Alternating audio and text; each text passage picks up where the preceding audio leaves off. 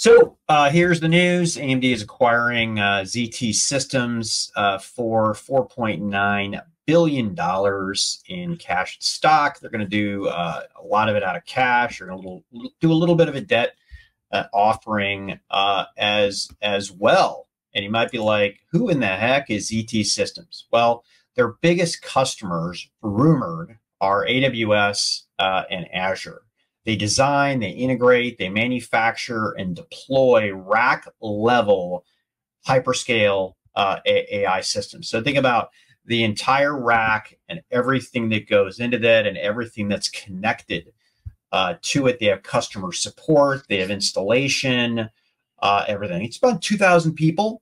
They're located in New Jersey, Secaucus, a company at $10 billion revenue that you never heard of. And, you know, they've been in business for 30 years. In 94, they started off with PCs. And in 2024, the company says it ships hundreds and thousands of servers annually. So what does this mean for AMD? So competitively, the game has changed, right? And NVIDIA really drove this with, starting at the chip, and then going to the platform, and then doing not only the GPU, but also the CPU and the networking. And hey, let's just do the whole system, and basically a DGX rack. And they accelerated that cadence to not once every 3 years, but once a year. So there's a lot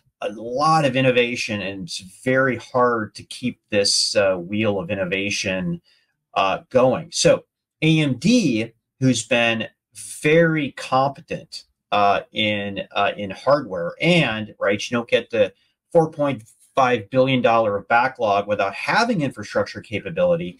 But how do you go from $4.5 billion to attacking an addressable market? Not my numbers, not your numbers, but AMD's numbers of a $400 billion GPU and accelerator TAM in 2027. You've got to find a way, you've got to make a big move to parabolically achieve that revenue growth. And this is exactly what they did here. This adds on to the $1 billion of investment that AMD has made in software with companies like Silo, Nod.ai, and Mipsology. And, I believe that this is going to come down to execution. And I think AMD's Lisa Su, who I got the pleasure of talking with last night, is an absolute monster at acquisition. And also, we're looking at, just numbers here. It's a lot less people and a lot smaller than their last acquisition, which was Xilinx. So I'm not saying this is a layup, and not saying there's zero risk, but it makes total sense. So there's about 1,000 employees in the design, and about 1,000 employees in manufacturing and deployment. Lisa is going to spin out and sell the manufacturing arm. It would be totally dilutive. I mean, Supermicro, their margins are in the single digits. Yeah. Which would not be good for AMD, who operates, 40% margins on there. So Dan, I left you a little bit of oxygen. I think a lot of oxygen in the room. I blew through that in about 3 minutes. What is your take? If I could point everybody out there that's watching to Pat's extensive takes, Forbes, I think he posted a LinkedIn article. You definitely use that inside access to give what I would say the most comprehensive rundown of anything I read this morning. I'm not blowing smoke. I'm not blowing smoke. I wrote the second best analysis because I put some work into that as well. Everybody that's not watching that, I just winked really loudly. But Pat, look, here's what's going on, right? The number of 400 billion is about twice what our number is in terms of the size of that particular space. But there are reasons to believe that we are grossly underestimating the speed by which AI proliferates. And that has a lot to do with these sort of various bubble perspectives that are out in the marketplace, this perception of a bubble. If it is sort of a slow at first, then all at once sort of implementation at the end, and then these cloud scale companies, these SaaS and ISV providers are going to be building out AI and delivering it at scale, it's going to happen a lot faster than most of these CAGR numbers reflect. And that was where Lisa could end up being very accurate with her big ambitions in terms of 400 billion. Having said that, I mean, the company's making the investments here to be able to put the designs together. You know, you didn't really use the word, Pat. You did in your article, not here, but about being open. But look, there are these sort of two schools of thoughts right now when it comes to design. There's kind of this all-in, end-to-end, DGX, super cloud, everything built in one place, all NVIDIA, top to bottom. Anything that's not is sort of all masked as a single SKU, right? And you just consume it.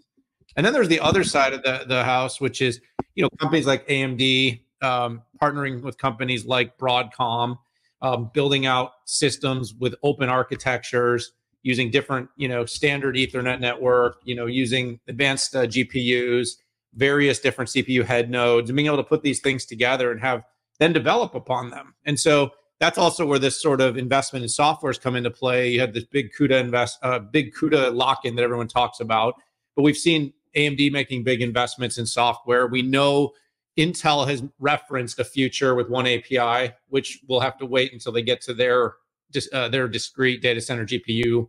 But having said that, this whole thing is sort of evolving to a software battle.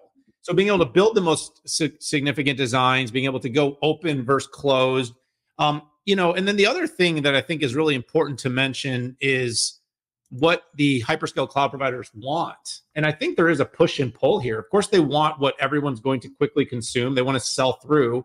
And I think NVIDIA has been a big success for them. Having said that, on the other side, I think a lot of them want more choice and openness. They want to be able to bring some competitive price in. They need more capacity. They want to be able to build their own network backends, their own data center. You know, they want to be able to build uniqueness into their data centers with how they handle networking, for instance.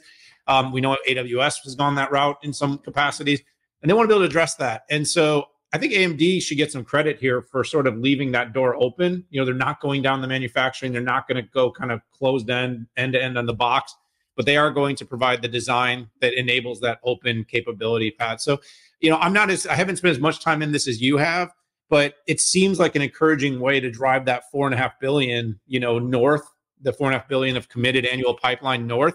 Of course, attaching more Epic, it's not just about Instinct, it's about the whole stack. And then of course, software. And if it's true about this sort of expansion into, you know, PyTorch and JAX and higher abstraction layers where programming can be done. And of course, they're adding more capacity, then ROCm can land. And that's been kind of one of those friction points, is how successful and how quick can the company move with ROCm. Yeah, good stuff, Dan. And yeah, I failed to bring up that, but I did in my article on the software side. You know, they made 3 tuck-in acquisitions, and even though ROCm's been around forever, it was really focused on HPC, which is not hyperscaler data center generative AI. Yep.